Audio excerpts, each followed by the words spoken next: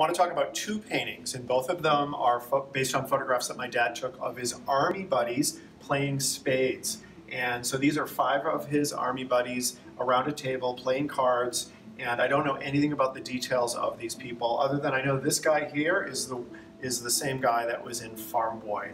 But all of them are extremely unique looking, and you could almost see their personalities in their faces. Next, let's move over here.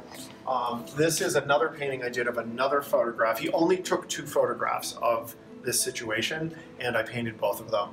This one is interesting because this guy here is looking at the camera, and the other thing that's interesting is in the middle of the table is a Christmas tree, and we know that this is a Christmas tree that my mom sent my dad because it was their first Christmas apart. She was back in the United States and he was traveling around Europe, and she sent him this Christmas tree so that he would have something for Christmas.